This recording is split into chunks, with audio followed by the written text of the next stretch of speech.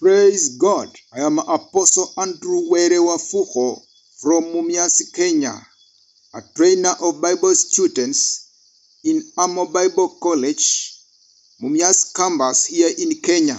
We are talking about Soteriology, which comes from Greek word soteria, means to save, set free, and to deliver, the doctrine of salvation.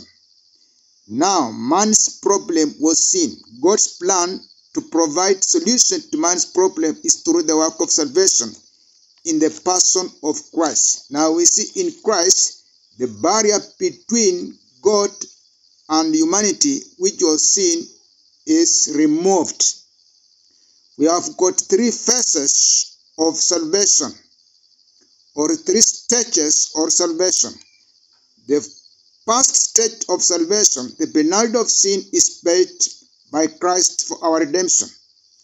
The present stage of salvation, we are being preserved from the present evil powers. The future stage of salvation, we are assured of safety from the future doom. Now let's talk about the finished work of salvation.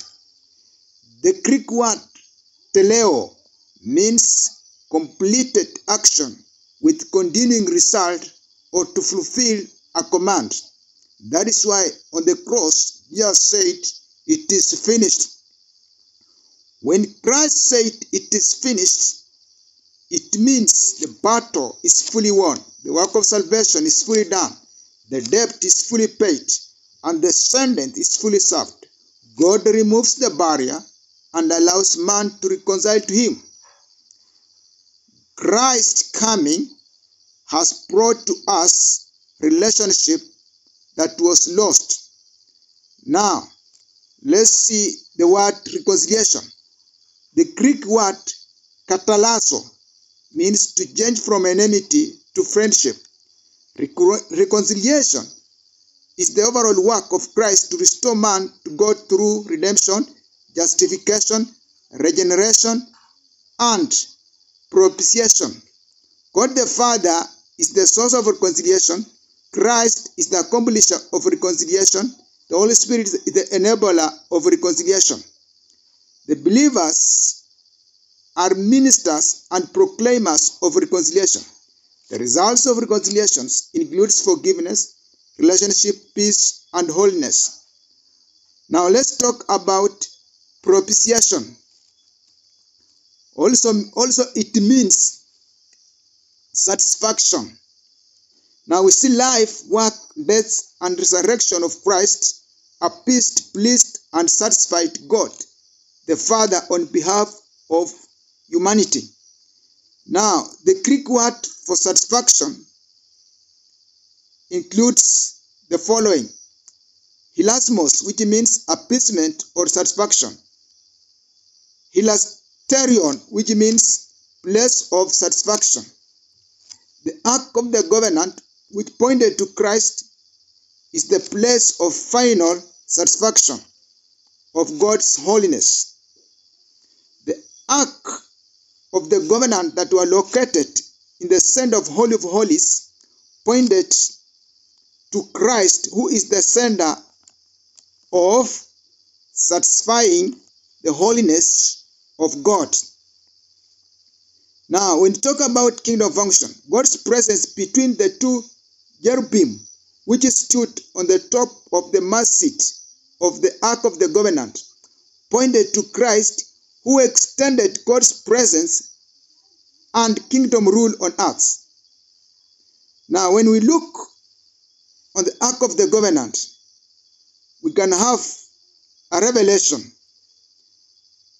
or revelations. The Aaron rod that budded pointed to the power of resurrection of Christ, which included us. The gold and wood that were used to make the Ark of the Covenant pointed to the divinity and humanity of Christ.